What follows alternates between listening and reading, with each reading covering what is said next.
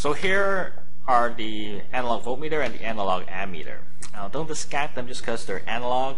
They are very good instruments and they do give you a reading fairly quickly. Both of these, you'll notice there's a little diode up front, and that's where you do all your reading. Each dial has multiple scales, of course, because in order to accommodate a large range of voltage, you can select different scales. With the voltmeter, the scale selection is down here with this diode.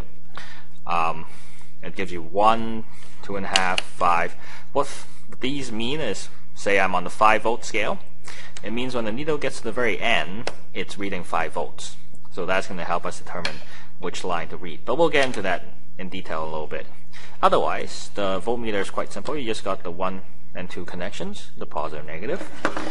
The ammeter is a little more intimidating in the sense that there's like more terminals going on. But all it is you always use the negative as your negative. And where the positive goes in, that's what's going to select your scale. So if I want it at 2.5 amp scale, I'll put the positive in my 2.5 amps. So let's just do a real simple example of reading something. Here I have a set of 3 batteries in series. So the voltage I would expect would be 4.5 volts. And so if I hook this up,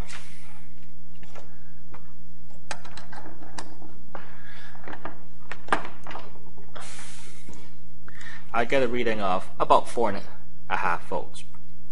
Now, what you really want to do with these scales is you want to use the smallest scale without full swinging it to get the most precise reading. So if I increase more, yes, the result fits, but the needle doesn't go as far and the scale is not as fine. So we want to reduce this until we get a full swing. Full swing meaning the needle gets all the way past the end. That doesn't really hurt the instrument, but we can't get a reading from it. So that's full swing, so we go one further up, and that is the smallest scale we can use without it full swing, and that's how we get the most accurate reading. The one last thing is, if for whatever reason you weren't sure of the polarity of things and you hook it up backwards, it doesn't actually hurt the instrument. All it will do is, instead of sending the needle going this way, it'll send the needle going the other way. So you can see that it's kind of crashing against the side. When you see that, though, all you do is you just switch these 2 terminals back around and you'll be safe. So I also like to talk about the how you hook up both of these meters as part of a circuit. So here I have a fairly complicated circuit with quite a few components. And if we want to, say, get the voltage of any one of these components, it's actually really easy. With the voltmeter, that's the easy one. You don't have to touch or change the circuit at all because the voltmeter goes in parallel. You kind of use these 2 ends as kind of probes to go around whatever you want the voltage of. Say if I want the voltage of this light bulb, I take my 2 ends and I go at the 2 ends of my component just like that. Then I should be reading some amount of voltage, the amount of voltage that goes across that light bulb. That's a simple one, voltmeter. The ammeter, it's a little bit trickier because it has to go in series. So then the very first step, step 0, as I say, of using the ammeter is to disconnect the circuit somewhere. But where? Basically, you pick up the component whose current you want, the current that goes through it. So say if I want the current that goes through the same light bulb, this guy, you pick that up and you pick one of the sides to separate. So I've disconnected the circuit. And in the disconnection, I have 2 ends, so that's where the 2 ends of my ammeter goes. So what it is we're diverting the current that would have normally go straight through our ammeter and back out. Okay, and finally, we need to know how to get the actual number reading and the uncertainty off of these devices. They both work pretty much the same, so I'll demonstrate the ammeter here.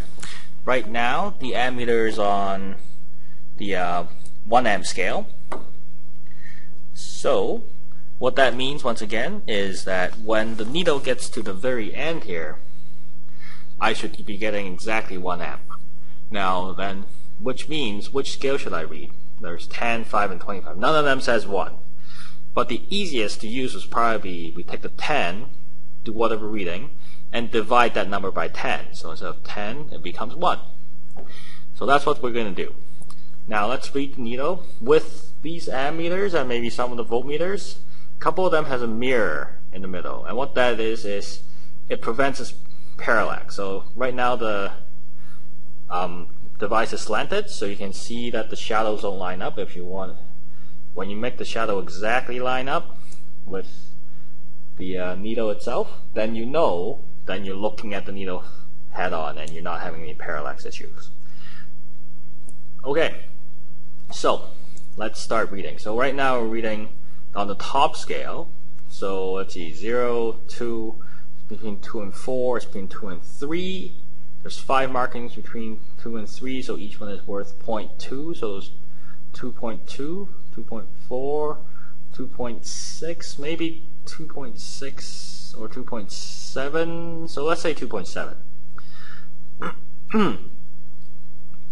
But then we divide by 10, so it's 0.27 amps. That's how we read this particular scale on a 1 amp scale. In terms of uncertainty, you can see the needle is very, very stable, so we can probably go with half the smallest division. Therefore, what is the smallest division? Each small division, as we say, was 0.2 divided by 10, so it's 0.02, and half of that is going to give us 0.01. So the overall reading of this is going to be 0.27 plus or minus 0.01 amps.